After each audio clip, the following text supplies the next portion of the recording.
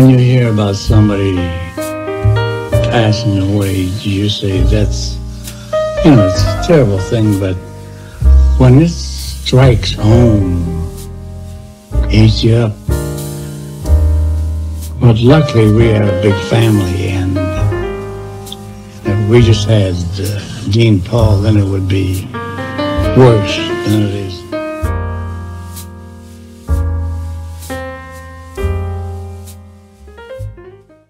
This is San Gorgonio Mountain. While not the tallest mountain in the state of California, it is the tallest in Southern California, where it rises to a peak of 11,503 feet. However, despite not being particularly striking in appearance during the summer, it is the only mountain in Southern California with a summit a significant distance above the tree line. But in the winter, with its bright white snow cap, the mountain is noticeable from hundreds of miles away. Mount Gorgonio hosts the longest recorded line of sight in the contiguous United States. However, this beautiful piece of God's creation magically, or should I say tragically, transforms to become invisible at night or in bad weather. And for that reason, it holds a dark secret. A secret that millions, perhaps billions of people around the world have never heard before. But for two members of the iconic Las Vegas Rat Pack, they came to find out Mount San Gorgonio's secret all too well. And now you're about to learn its dark secrets too. Thursday, January 6, 1977, was an unusually cold day in Palm Springs, California. Natalie, or Dolly as she was known, and her best friend Ann Carboni, both elderly widows, had big plans for the weekend. They were going to fly in a private Learjet to Las Vegas to see Frank Sinatra's first opening night performance at Caesar's Palace, and of course do a little gambling. Well, honestly, probably a lot of gambling, considering the limitless resources Dolly had at her disposal. Because Dolly was not only the biggest fan of the Rat Pack crooner Frank Sinatra, who she has seen live more times than she can count, but in addition to being Frank's biggest fan, seeing Frank live is something Dolly has done her entire life, since she is also the woman who actually gave life to the blue-eyed crooner and one of the greatest music icons the world has ever known. Because you see, Dolly was Francis Albert Sinatra's mother. In preparation for his historic 1977 Caesar's Palace debut, Frank had chartered a Learjet LR-24B operated by Jet Avia to fly his mom and her friend Ann Carboni on the hour-long journey from Palm Springs, California to Las Vegas for his show that night. And Frank spared no expense for his mother. He booked 2 luxury suites for the 2 octogenarian ladies and reserved front-row seats to all his shows. The show was scheduled to begin at 9 p.m. that evening. Of course, Dolly and Ann were chauffeured to the Palm Springs airport in style and boarded the private Learjet piloted by Donald Weir and Gerald Foley. According to the NTSB report, at 4:56 p.m. local time, the air traffic controller requested the pilots report back when they reached 9,000 feet and clear them for takeoff. And soon, Dolly and Ann were gleefully on their way to Las Vegas to an altitude of 9,000 feet as the ATC instructed. However, ultimately, that altitude, among a dozen other errors by both the pilots and ATC controllers, would soon culminate in an unimaginable tragedy for the Sinatra family. At over 11,500 feet, San Gorgonio Mountain is one of the highest peaks in the continental United States. However, on this cold winter evening, San Gorgonio Mountain was covered by several feet of freshly fallen snow, and it was still snowing, obscuring its view.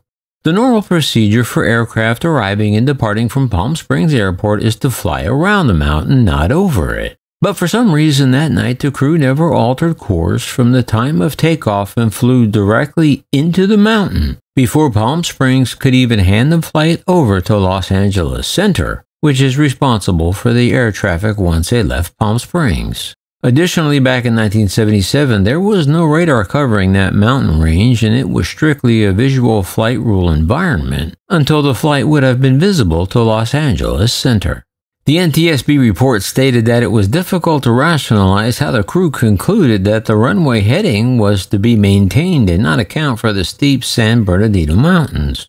According to the NTSB report, the aircraft crashed on San Gorgonio Mountain, striking the face at a 30 to 35 degree slope, with the wreckage path generally parallel to the slope's face. At the time of impact, the Learjet was in a 12-degree climb, and the wreckage was strewn over a half-mile, disintegrating on impact. There was no fire, and sadly no survivors. Both pilots, Frank's mom, and her friend all perished in the crash.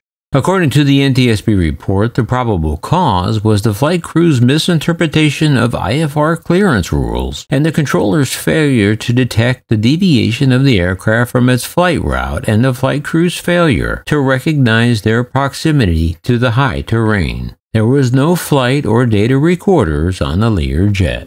Meanwhile, backstage at Caesar's Palace in Las Vegas, as he waited for his mother's arrival, Frank was becoming nervous, as her flight was now more than an hour late, and the limo driver he'd sent to the airport was scheduled to pick up another VIP client soon after. So with just 2 hours before his big Caesar's Palace debut, with dinner guests waiting downstairs, Frank called yet again to a friend in Palm Springs, who confirmed that he'd indeed driven Dolly and Ann directly to the airport and to the plane, and stayed there until they lifted off at 4:56 p.m.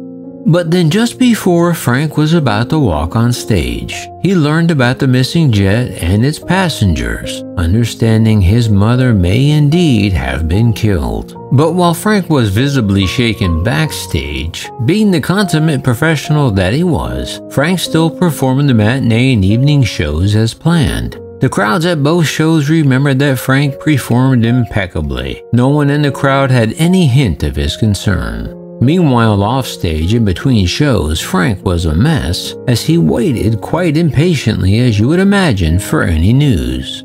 Meanwhile, teams of search and rescue personnel searched the mountain but were hindered by driving snow. Unable to continue the search for the night, the 35 searchers spent a frigid night in tents on San Gorgonio Mountain.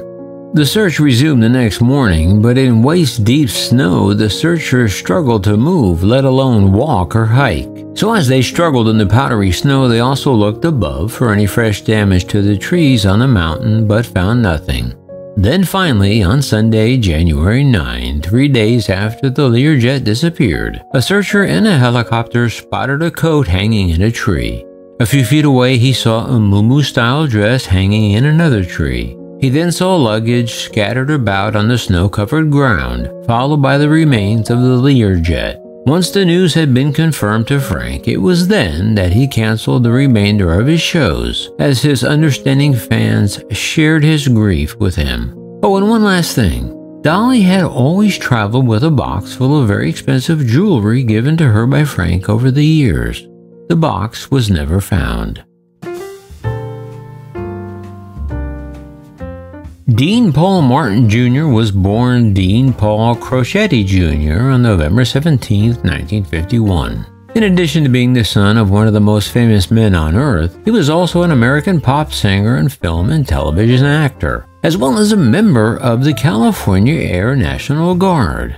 Martin's parents were, of course, the singer and entertainer Dean Martin and his second wife, Jeannie Baker. Dean Paul was the fifth of Dean Martin's 8 children and Jeannie's eldest son. He attended the Urban Military Academy in Brentwood, California, but when he was young, he was encouraged toward a singing career. At the age of 13, he joined Desi Arnaz Jr. and Billy Hinsche in the pop group Dino, Desi, and Billy, which had a few minor hits in the U.S. in 1965, which entered the U.S. Billboard Top 30 twice with I'm a Fool at number 17, and Not the Loving Kind at number 25. But as he matured, he began to go by his given name Dean Paul instead of the nickname Dino in his late teens. He eventually became a successful tennis player who competed in the qualifying competition for Wimbledon, as well as an accomplished actor. He co-starred with Ali MacGraw in the 1979 film Players, starring as a professional tennis player, for which he was nominated for a Golden Globe Award as New Star of the Year. He later starred in the TV series Misfits of Science, which aired during the 1985-1986 television season. The short-lived series also co-starred future Friends star Courtney Cox. His final film appearance was in Backfire, co-starring Karen Allen and Keith Carradine, which was released in 1988 after Martin's death. The film was dedicated to his memory. Martin, an avid pilot, obtained his pilot's license at age 16 and became an officer in the California Air National Guard in 1980. After that, he entered active duty service for officer training in the U.S. Air Force under the Palace Chase program, permitting direct entry into the Air National Guard or Air Force Reserve. He was commissioned as a second lieutenant and completed pilot training at Columbus Air Force Base in Mississippi in 1981. Following transition training in the F-4 Phantom II jet fighter at Homestead Air Force Base in Florida, he was assigned to the California Air National Guard's 196th Tactical Fighter Squadron, 163rd Tactical Fighter Group at March Air Force Base, California, flying the F-4C Phantom II as a part-time Air National Guardsman. Eventually, he rose to the rank of captain. However, Dino's future would soon take a tragic turn, as once again the Rat Pack family menace that was Mount San Gorgonio would rise, literally to snatch his life from what could have been.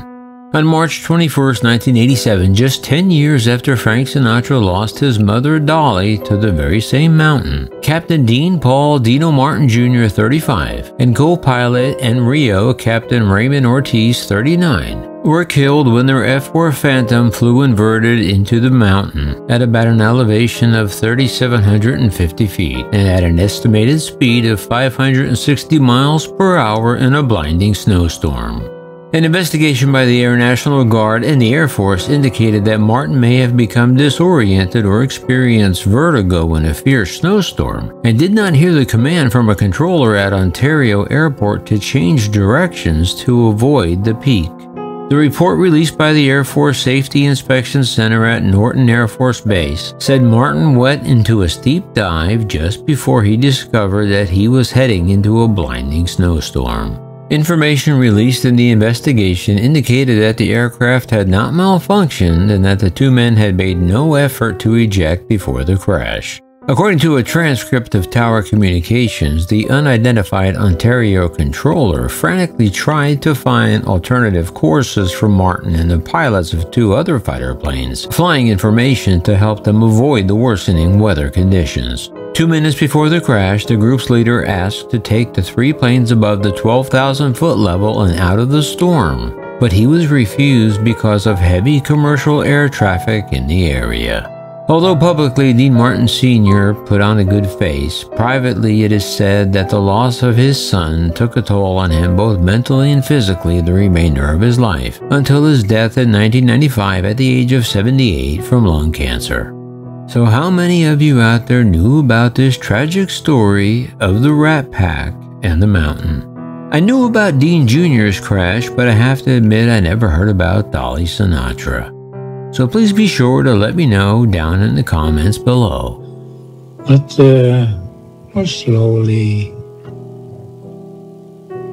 we speak of him, we talk, we drink to him, you know.